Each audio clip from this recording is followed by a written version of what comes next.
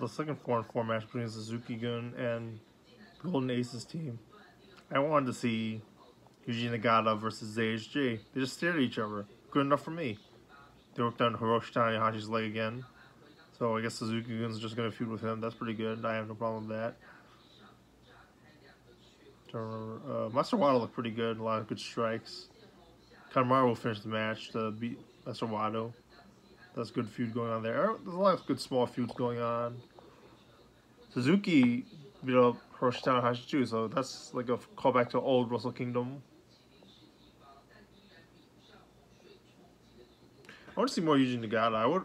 I sort of wanted to see Yuji Nagata versus Suzuki, and there's a little bit of that. I want to see like Nagata and Kota Ibushi tag, so they could do more MMA stuff. Kota Ibushi did some moves, not too much.